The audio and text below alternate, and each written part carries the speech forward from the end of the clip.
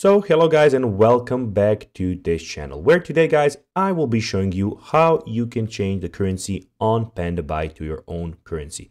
You just guys need to go and follow these few steps so you will get this in no time.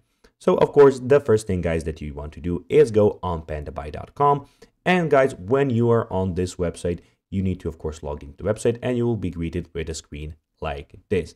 So guys, for just to show you, the currency at the moment is not in my currency. In my country we use euros.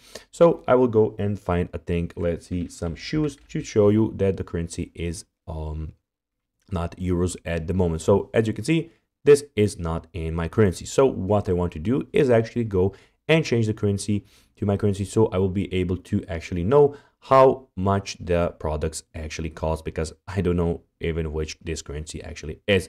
So first of all, let's go back on the Pandabuy screen, and everything you need to do is go on the top right corner of this screen and click on English and currency. So here you will be greeted with this screen that will pop up, and you can here change your language to, let's say, Spanish, for instance. So it will, and click OK, and it will go and immediately go in Spanish, but I will be changing it back to English.